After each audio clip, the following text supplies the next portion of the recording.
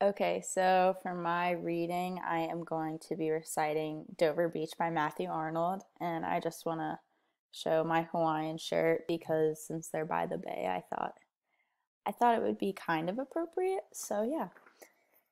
The sea is calm tonight. The tide is full, the moon lies fair upon the straits. On the French coast the light gleams and is gone. The cliffs of England stand glimmering and vast out in the tranquil bay. Come to the window, sweet is the night air. Only from the long line of spray, where the sea meets the moon-blanched land. Listen, you hear the grating roar of pebbles which the waves draw back and fling at their return up the high strand, begin and cease, and then begin again, with tremulous cadence slow, and bring the eternal note of sadness in. Sophocles long ago heard it on the Gæan, and it brought into his mind the turbid ebb and flow of human misery. We find also in the sound a thought, hearing it by this distant northern sea. The sea of faith was once too at the full, and round earth's shore lay like the folds of a bright girdled, furtled. But now I only hear its melancholy, long withdrawing roar, retreating to the breath of the night wind, down the vast edges drear and naked shingles of the world. Ah, love, let us be true to one another, for the world which seems to lie before us like a land of dreams, so various, so beautiful, so new, hath really neither joy, nor love, nor light, nor certitude, nor peace, nor help for pain, and we are here as on a darkling plain, swept with confused alarms of struggle and flight, where ignorant armies clash by night. So for my analysis, I'm going to start with like who is speaking. So in this poem, the actual poet is speaking like first person. So it's going to be Matthew Arnold, and in the poem, he starts talking to another character by addressing them directly, and later he refers to them as love, so they could be a couple or just friends, anything like that. So the setting is it seems like they're on a balcony just because he says come to the window, but they're also looking over the bay off of England, the French coast, everything like that. So I'm thinking that they are on a balcony or inside at first, but they can peek their head out and listen and look at the tide. So Arnold does relate the sound of the pebbles getting washed back and forth from the tide to eternal sadness. Says right here the eternal note of sadness in. So this is where I picked that up from. So the mental picture that I found in here is really from the first stanza. It really paints a picture that the sea is very calm, like everything is very peaceful there.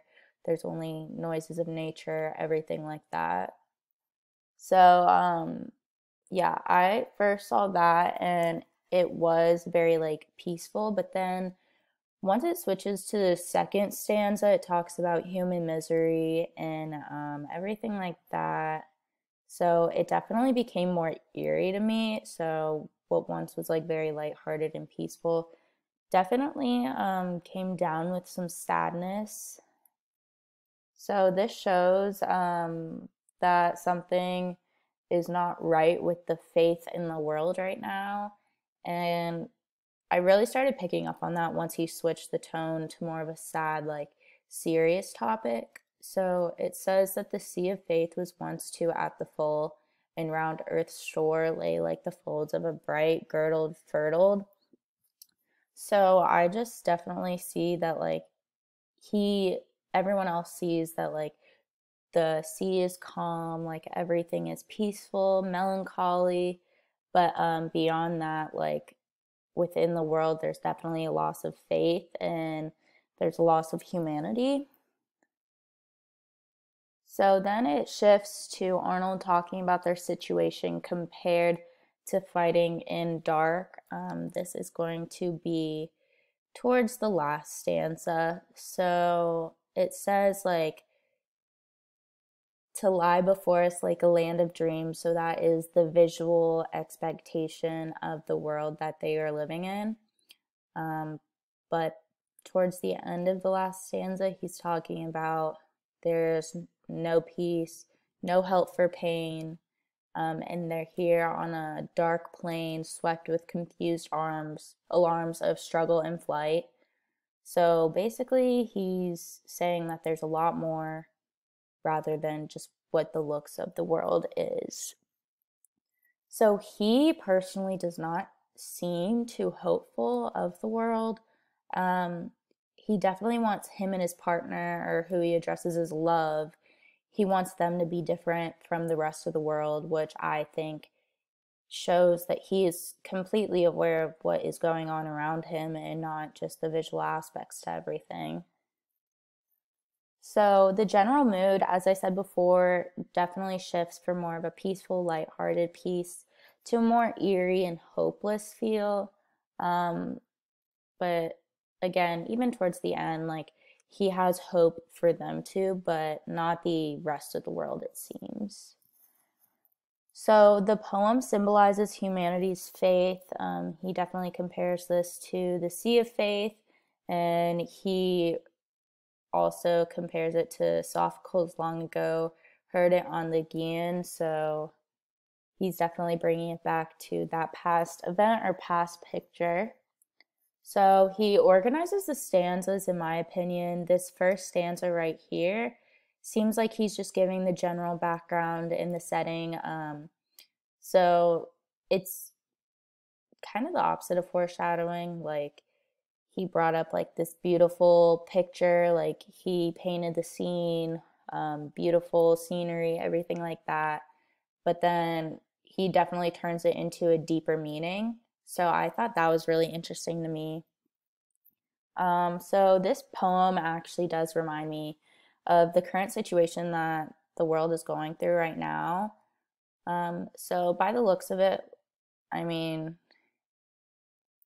everyone looks like they are working together more, just in a political sense, not even political sense, but equal rights and everything like that, as we should. However, kind of like the sea of faith, it was once very full. I feel like in the past years, everyone's political opinion did not separate us as much as it does now. I feel like now, deeper than the looks of it, in everyone's heart and the internal struggles that we're all going through during this really tough time, it definitely is not as full as it had been or as it should be. I definitely think that, like, everyone's pinning each other against each other. So that kind of, like, in a way that, like, the edges of the earth are naked shingles of the world. I definitely think that relates to current times. So, all in all, this poem really did explain a loss of faith of humanity and just a loss of faith in general. Um, and it was much deeper than I expected just by reading the first paragraph or the first stanza. I did not think that Matthew Arnold would go into such a deep meaning of a loss of faith and how it is not as full as it once was.